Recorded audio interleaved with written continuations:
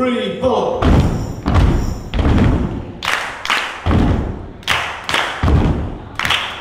Freeze! Bring it down.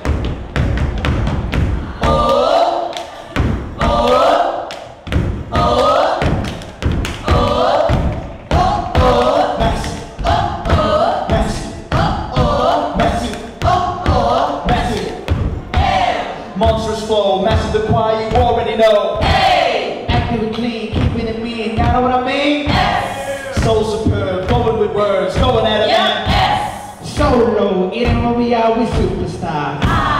Intricacy with delivery, vocally and through a rhyme. Various flows, rhyming your dough, we sing from the get-go. Electric, what did you expect from me? Massive!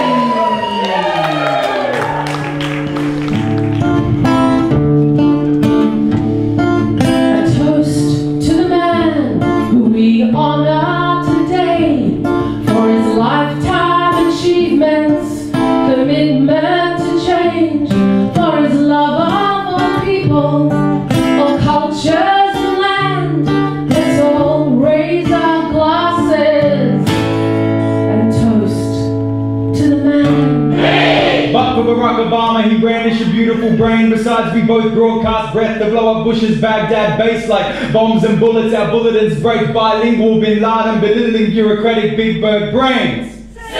Courageously created with crates, committed contemplator, Captain Cook, critic, cross-cultural communicator, a connoisseur of Chuck T's, common sense and Cassius Clay, committed to colonial change like Castro and Che.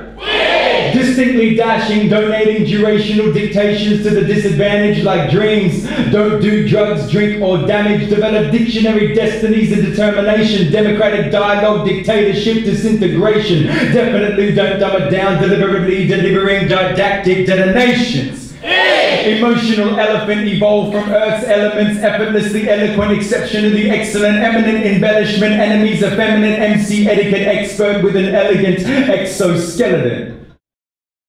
I don't know if you guys know, but a couple of months ago, Melbourne was voted the 3rd most livable city in the entire world. If you're not Indian.